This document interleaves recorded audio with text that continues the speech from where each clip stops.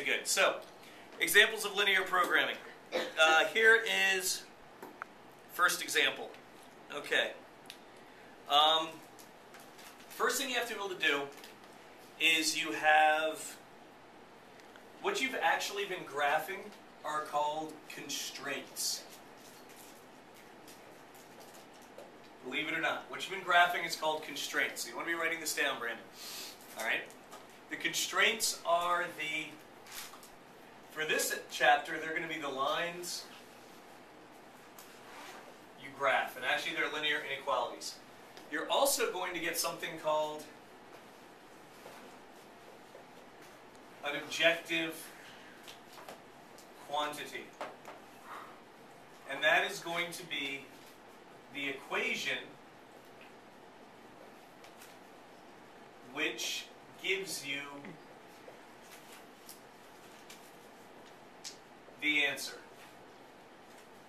Okay? Constraints are the lines you graph. That's what you've been doing. You've been graphing constraints. Because think about it. You were actually constraining various regions on the XY coordinate plane with those linear inequalities we worked on. Wait, like the dog leash and the other thing? It's more like a dog yard now, but yeah, it is like that. It is like that. But now it's like a whole dog yard instead of a dog leash. It can actually be two-dimensional.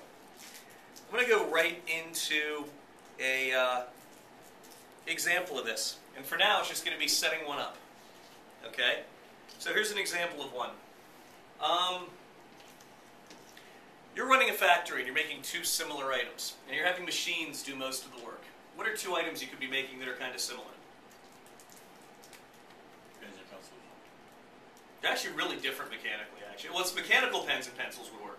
But not regular pencils and pens are really different. What about dolls and teddy bears? That's weird. What kind of girl are you? Dolls and teddy bears? Pens and mechanicals, pencils is actually a good answer. We'll try to think of a better one for next time. So, if you are manufacturing pens and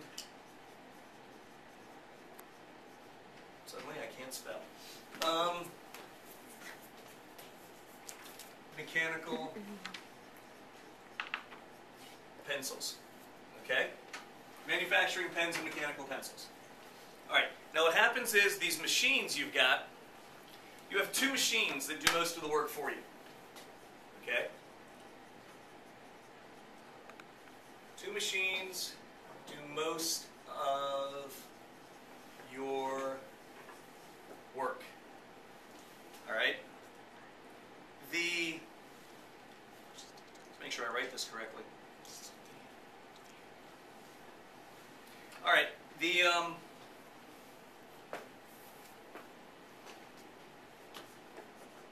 pens require 2 minutes on machine 1 and 1 minute on machine 2. So can you picture this? It's like a giant conveyor belt. Wouldn't they be two different machines for each thing? Not necessarily, if they're similar enough. Pens and mechanical pencils might be similar enough. And in real life, you're going to have, if you're really doing this for a factory, you're going to have like 9 machines and 11 equations. So we're doing a really super simple version of it. Okay? The pencils require 1 minute on machine 1 and 3 minutes on machine 2. Here's where this gets constraining. Here's where that word constraint starts having meaning. For whatever reason, maybe you're renting the equipment, maybe you're sharing it with somebody else, maybe you can only afford so much electricity, maybe this thing runs on coal, I don't know. Maybe it runs on fairy dust, and you can only afford so much of it. But, for whatever reason, you can only afford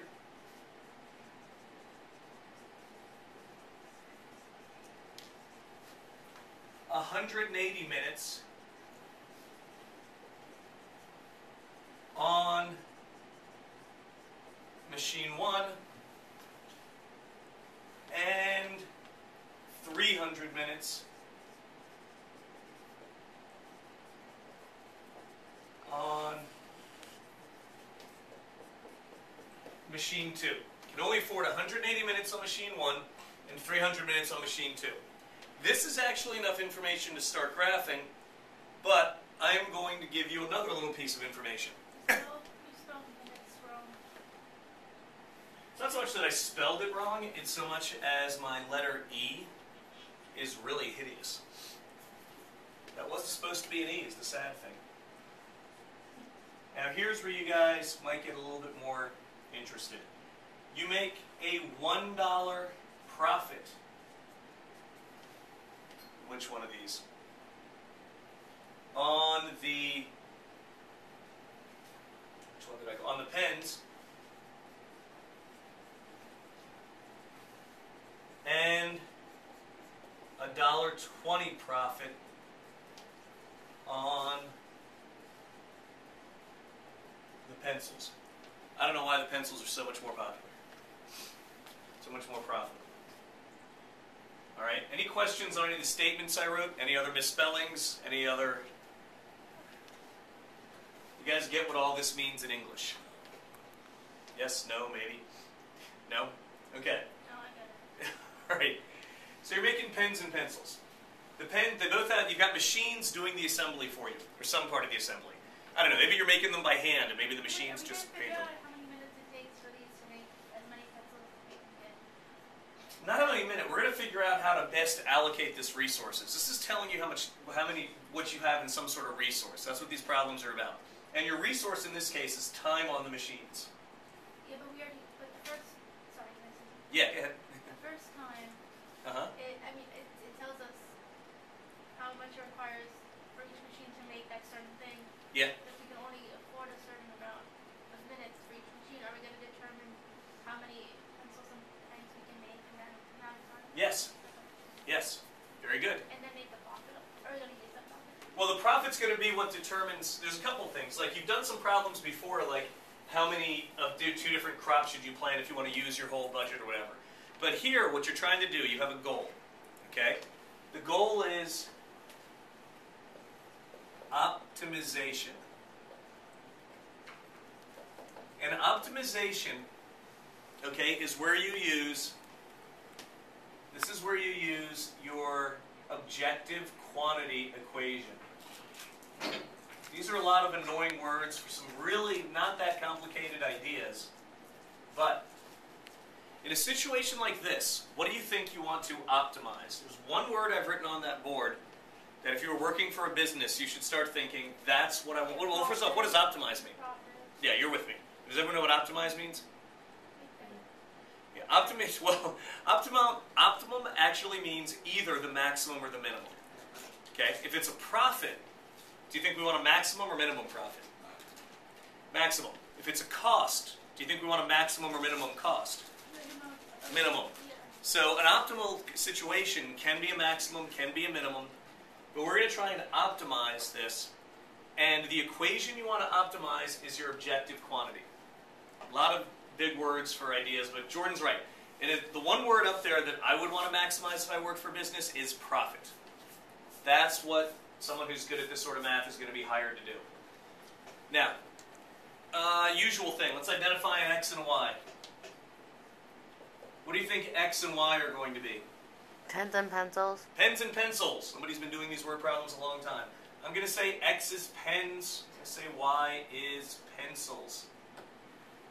And now the objective quantity is the equation of what you want to optimize.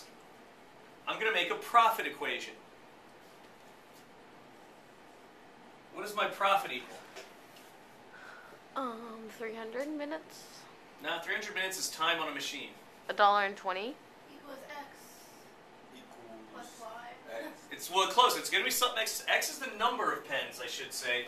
Y is the number of pencils. So X equals $1.20 Oh, yeah, Nope. or $1. Hang on, go Brandon. 1X, because you make $1 1X multiplied times however many pens you sell, plus 120Y. plus $1.20Y, because you make $1.20 for however many pens you